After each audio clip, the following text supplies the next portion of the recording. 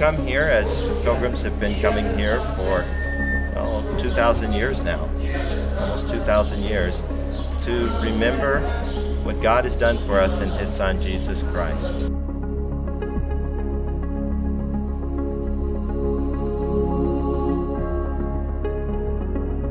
That area there, covering maybe about 15 acres of land, is the setting for some of the Old Testament stories, such as David and Bathsheba.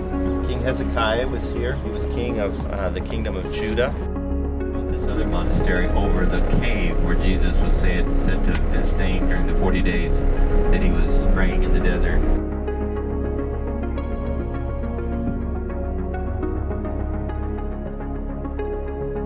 The silver star in the pavement underneath of the altar, that marks the birthplace of Jesus.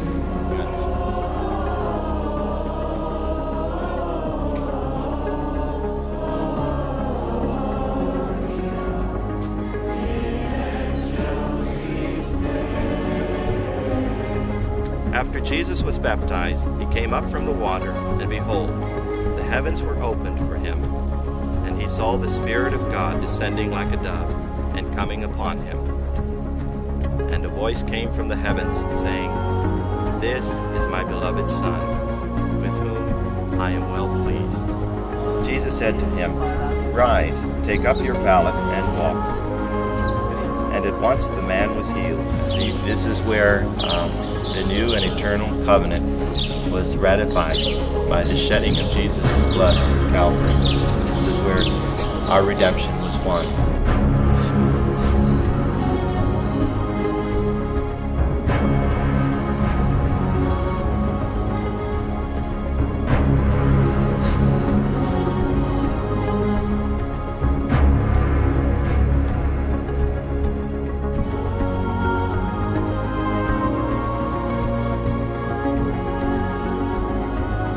Why do you seek the living among the dead?